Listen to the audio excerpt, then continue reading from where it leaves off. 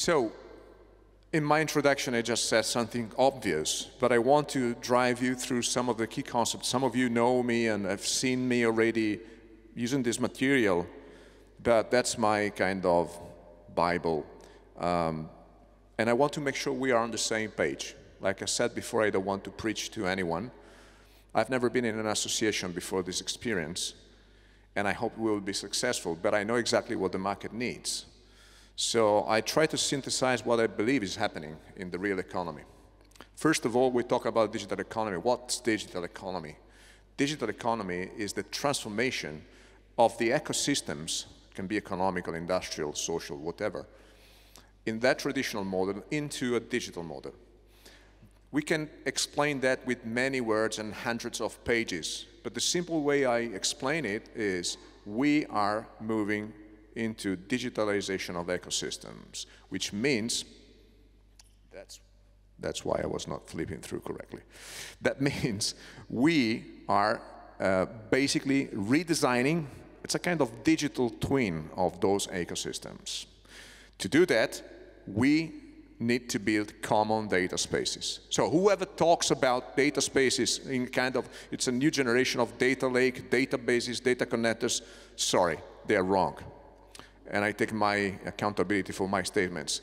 Data spaces are the digitalization of value chains, which is a broader term, a broader concept. Everyone is impacted. There is no single sector in the industrial, economical, societal ecosystems. So, if that's true, let's look at the status of in Europe, the state of the digital data economy in Europe. So you see on the left side of this slide that in Europe, this is the market capitalization of data company, let's say. They are listed companies, so we are not, of course, capturing all the reality. But it's quite significant and it's quite stuck since years at the same level. We have less than 4%, I should say less than 3% of the overall data market share. And the numbers are 850 billion euro in 25, so just around the corner, which means 6% of the European GDP. So per se, this is already a big number. But you look at who is holding the data economy. It's largely the United States, Asia growing. But look at the right side of this slide. We see on the far right the state of the European cloud service provider. Is that a problem that the European cloud service providers are losing market? Per se not, but it is an indicator that we are becoming hostage of non-European cloud service providers. And the cloud stands to digital like the motorways stand to cars. So you can be the best in Europe building the best and fastest cars, but if the motorways are out of our control, you can imagine how difficult this can be. Look at the top of this slide. This is the good part of it. There's a lot of opportunities. The 5G, the 6G, the growth in sensorization everywhere, in every sector. There is no single device, there is no single machine that is not producing the data, is incredible. And there's a big amount of request for interoperable, switchable, portable technologies. So the industry is ready, the world is ready, the data are there. We're just missing the technology? No, we are missing the trust to make this happen. And we are losing the momentum. So a quick prediction on what's happening in 2025 is the following. The cloud service provider, the European cloud service provider, will see their market share falling down below 10%. It's happening. The European, let me say, data economy will amount 8 to 10% of the GDP. But that's the tip of the iceberg, because all the products and services, from cars to fridges, they are based on data. So actually, the iceberg is that 50 to 70%, this is what economists say, of the economy will be directly or indirectly driven by data. So the competition of any company is at stake here. It's not just an IT GX kind of matter. The European economy footprint is largely made by small, medium enterprise. We are in a small country with respect to other countries in Europe, in the center of many small countries from the Central Eastern Europe. Our economy is driven 80 to 90% by small, medium enterprises. They are fragmented, they cannot compete. Therefore, we need to create federated ecosystems. Federated ecosystems are more resilient and more competitive. Also, the dependency on data is becoming huge in the public and in the private sector. Still, 80% of our data are untapped. We're not using them. We keep preaching we need more data. Wrong. We have much more data than what we know, and far much more data than what we can make use of. Therefore, we need to start building data spaces, which are these safe places that, basically enclose ecosystems where you can share the data in a safe way, not for the sake of it, but because you need the data of all the participants in order to improve your production processes, improve your quality, reduce your time to market, reduce your mean time to repair, and on and on and on. The only way is to create common data spaces. Last but not least, there cannot be any sovereignty, political sovereignty, because sovereignty is a political term, it's not a technical term. We can talk about controllability of technology, not sovereignty of technology. But there cannot be any political sovereignty without digital sovereignty. And that's simple. Sovereignty means the authority and the possibility to apply laws in a sovereign territory, in the political definition. But how can you ensure that your regulation, even though it's the best regulation in the world, like European regulation, is applied, is verifiable, is verified? How can you ensure the service you're buying is compliant to the GDPR, the Data Act, the Data Market Act, the Digital Market Act, the Digital Service Act, and on and on? It's impossible. It's almost impossible. And we are living now, as I speak, this big dilemma also at the European Commission level. They realize regulation is necessary and important, but there cannot be regulation without some methods of verification of this regulation. And without bridging the gap, the trust will be lacking. So we need to build trusted platforms. We need to build common data spaces to digitize the value chains, and we need to do it in a federated way. That's what we preach at Gaia-X and what we try to achieve. Basically, we ask the question, if technology is so important, are we in control of technology or are we controlled by technology? And everybody would agree with me that possibly we are not so much in control of the technology we use today. Therefore, we need to get back control of our technology, moving from a technology that is largely hyper-concentrated, opaque, and proprietary into a model that is much more open, because you cannot be interoperable if you are not open, transparent, because we want to give back the control and the freedom of choice to the users of technologies, and distributed. Why? Because data are distributed. Also, we ask ourselves, are we ready? Our ecosystems are ready for this data economy. The data ecosystem is fragmented. Yes, we have a lot of data, but they are all fragmented and most of them are not utilized. There is no single way to share the data. So we looked at the bottom side of the X. Are our infrastructures, ecosystems ready? And the answer is no, it's a clear no. They are often following proprietary standards, not interoperable by design, not by accident, and non-reversible, let me say, integratable in many ways.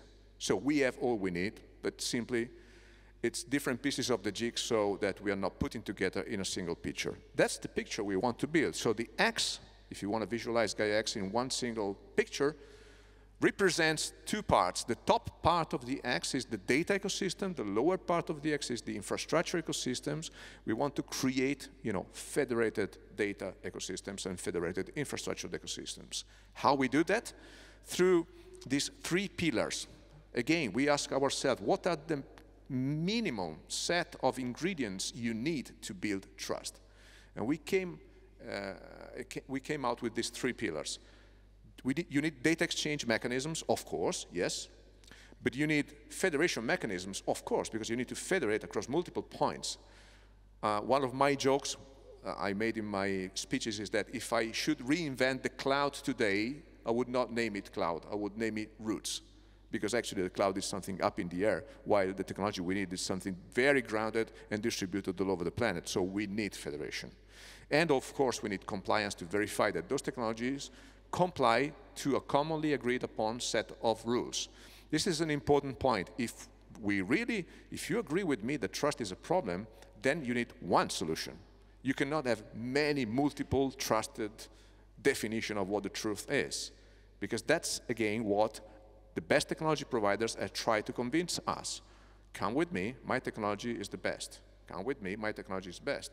My technology is the best, I'm trustworthy, but none of them talk to each other and none of them use the same trust schema. That's simply what we're trying to do. Gaia-X was established in 21 as a non-for-profit association. You may ask yourself, well, that's big. I thought this was a governmental project. Yes, it was started as a Franco-German governmental project back in 2019 under the endorsement of Minister Altmaier, former Minister of Economy of Germany, and Minister Bruno Le Maire, the Minister of Economy in France. And it became a non-for-profit international association all of a sudden because all the countries, all the European countries said, we want to be part of it. And not only European. So our association actually embraces all users of technologies and providers of technologies from all over the world. But we are driving the project according to the European principles of transparency, controllability, interoperability, and user-centric values that drive our principles. So our board of directors can only be constituted by European companies. But we are open, so anybody can join the association. And like Tobias said before, we now have plus than 20 hubs, and many of them are outside of Europe. Why? Because the values and the principles we are talking about have no flagship. Everybody needs that. There is no single definition of trust. There is no single platform to control trust. There is no single way to implement this regulation by automation, which is one of our mantras. And they realize that possibly Gaia-X is doing it. What we do, we develop specification, code, and qualification mechanisms, labels in specifically. What we don't do, we are not a formal standardization body. We are a totally private association, and we are not delivering any service. We are pre-competitive, non-commercial. Our members and non-members will be free to develop Gaia-X compliant services. What we do is simply with the definition of the rules, of the architecture, and of the component of the so-called Gaia-X framework, which allows for those three mechanisms, compliance, federation, and data exchange.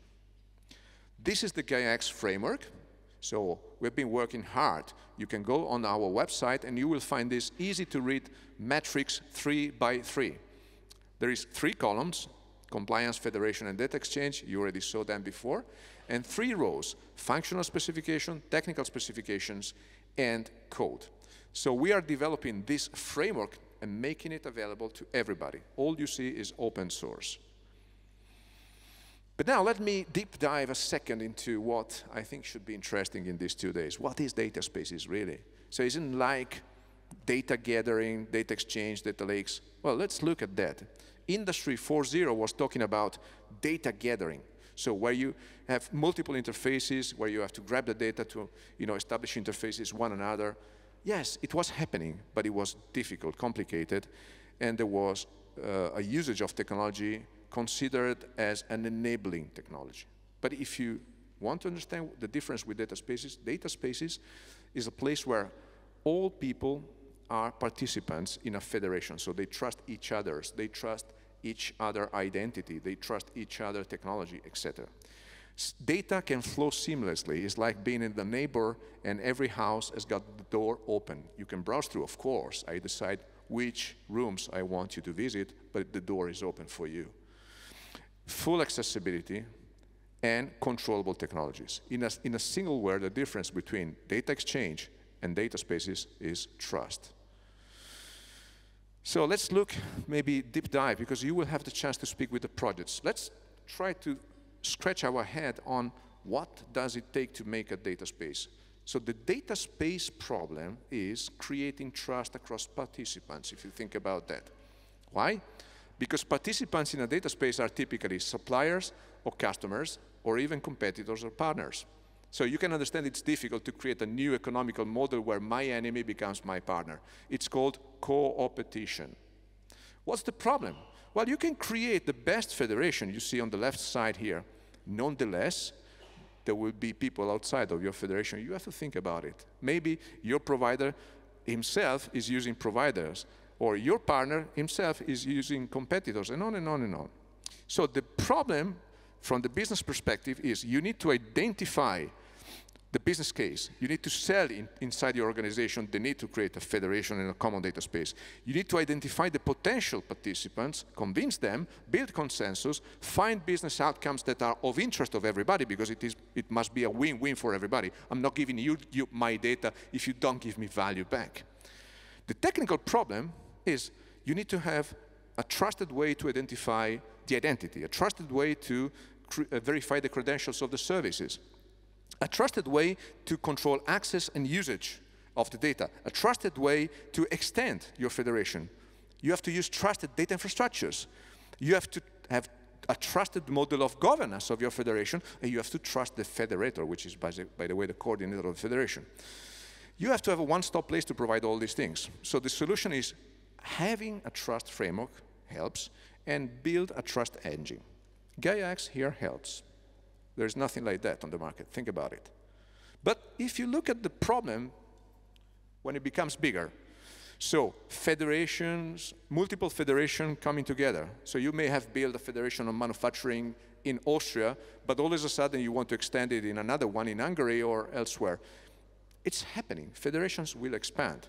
Or cross-sectorial federation. You can imagine the ESG is imposing that any business start collecting data from other businesses. You need satellite data, you need geospatial data, you need economical data to build your ESG index, just to make a simple example. So when you expand the problems, the business problem remains and possibly is even bigger, because you have to convince more participants, you have to find more common elements of interest across all the participants, and on and on and on.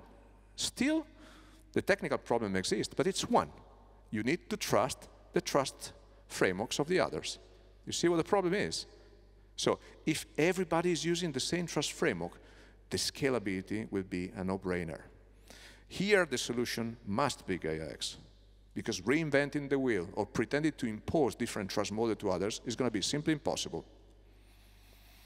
What we're trying to do now, we are moving into the delivery phase. Gaia-X has started defining what I'm talking about in 21. That was the one of definition of Gaia-X. Started developing it in 2022, and now in 2023 we are deploying the first Gaia-X digital clearinghouses. What are them? Single point of verification of the Gaia-X compliance. One-stop place you go if you want to know how to become compliant, if you want to join federation, if you want to create your own federation, if you want to create your own catalog. So all the questions about what Gaia-X is, how do I make use of it, we are providing an answer as we speak. We have a plan of delivery of the clearinghouse, and the first drop is going to be March 23, so the end of this month. My friend Roland Fadrani will explain this roadmap. But the good news is that we're not just preaching, we are delivering it, and there will be an answer, concrete answer, to whoever wants to join the Gaia-X ecosystem. Last, I wanted to end with one slider. Like I said at the beginning, I spend most of my time talking about Gaia-X, and to me the most important thing is having somebody speaking on my behalf. Possibly I want facts to speak on my behalf, because words fly away. In Italian we say, a parole siamo a zero. Words are, value of the words is zero. So, let me look at some pictures of today. Summit 2021, we had 300 plus members. Today we have 366 members, and they are growing. I can tell you we will exceed 400 in a few weeks. In 2021, we didn't have any lighthouse projects. Today you will see 11 lighthouse projects. But I can tell you that besides the lighthouse projects, we have 110 projects in our catalog that we are still going through the process of documenting. It's incredible. Hubs, we have grown from 14 to 21. Actually, we have even more than 21 if we count the 3 US hubs. If we count them as one, it's 21, otherwise it's 24. Anyway, lots of them. Verticals. Catalog items, this is interesting. We started developing a catalog of the services, of the Gaia-X compliance services, which is a demo catalog because the compliance services are not yet up and running. But once we switch them on, those services can become real. You can count them. We have more than 1,500 services ready to be published as Gaia-X compliance services. When this will happen? In the course of this year, once we switch on the compliance services, and like I said, there is a roadmap. But by the end of this year, Gaia-X will be concrete. Clearing houses, we didn't have any. Now we're going to switch on the first 2, and I'm sure Austria will be one of the nodes that we are switching on very soon. So I want to conclude saying this. This is the slide I've used at the last summit, and I quite like it, because somebody in my communication team entitled my speech as State of the Union, which was my, let me say, nickname internally. I said, I need to make a State of the Union speech. But they made the title, State of the Union. I said, I'm not president for the Alliance, so I cannot talk about the State of the Union. But then I said, well, actually, we are the European Union for data economy, because we are putting together the regulation aspect, the economy aspect, the technology aspect, and try to build something that it's a real European Union for economy. So I'm very proud to have you here. I hope I managed to give you a little bit of information. I will be walking around, and my job is to talk to anybody who wants to reach out to me in these 2 days. And thank you for supporting us, and enjoy the rest of the conference.